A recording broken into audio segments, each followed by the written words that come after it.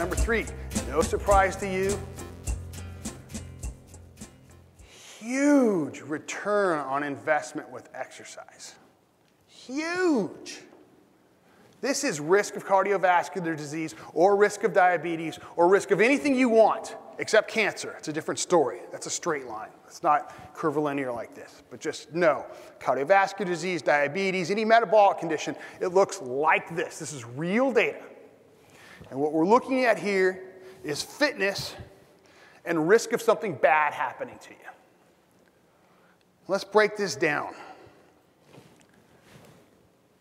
Look at that. It's curvilinear. It's not linear. If you're a couch potato and you become a walker, look what you do to your risk. It plummets. If you're a 10K'er and you want to go run a marathon and you increase your fitness level, hey, awesome. It's an awesome life challenge. But you're not reducing your risk anymore. Again, think about, in particular, sick populations, older populations. You might feel bad because you're not pushing them as hard as you think you should. It doesn't matter. Just getting off the couch is a victory. This is, you get some of these older populations that are right on the edge of disability. You know what? Instead of 150 minutes, it might be 70 minutes. Just get them out of the steep part of that curve. Huge return on investment with a little bit of exercise. Again, especially for the elderly, the very, very, very sedentary, and those with medical conditions.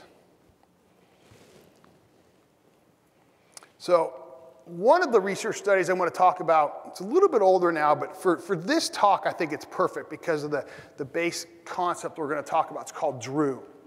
DREW is the largest exercise trial ever conducted in postmenopausal women. It was a dose-response study, 464 postmenopausal women. There was a control group. It was 6 months in duration. There was a group that got half the consensus recommendation for physical activity, a group that got 100% of the consensus, and a group that got 150% of the consensus. It was dose-response. It was exactly what you do for a pharmaceutical trial, which remarkably is rare in the world of exercise. And it was really to get at, what's the optimal dose of exercise. So I'm going to come back to this a few times, which is why I want to at least set it up a little bit. By the way, we had 99% compliance. All exercise was supervised in front of us. I think it was 20,000+ exercise sessions.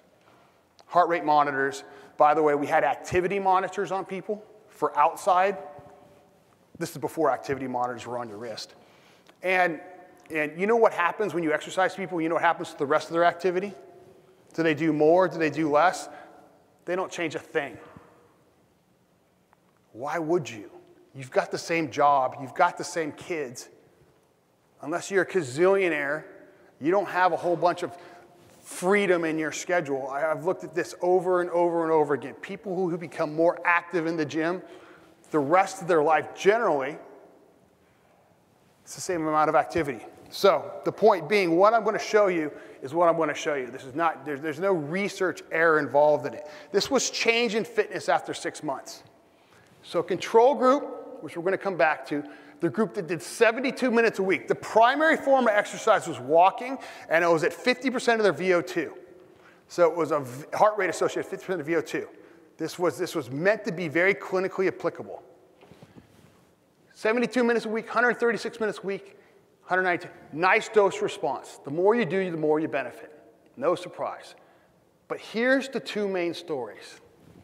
I cannot emphasize enough, if you're elderly, if you're sick, and if you do nothing, it's not this. It's this. Especially like type 2 diabetics.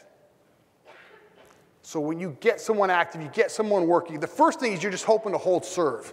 But then you're really hoping to get them better. But this was what the press loved. The group that did 72 minutes a week of walking. Break it down. It wasn't done in 10 minutes a day, but you could say 10 minutes a day. 10 minutes a day of walking. They not only maintained their fitness, they actually improved their fitness over just 6 months. So two big take-home messages. Again, Huge return on investment. If you do nothing, bad things are happening. So picture number 3. A little exercise goes a long way. The goal may be 150 minutes a week of moderate intensity physical activity, and John Jacquet is going to talk about this multiple times this week. I strongly suggest you go see that.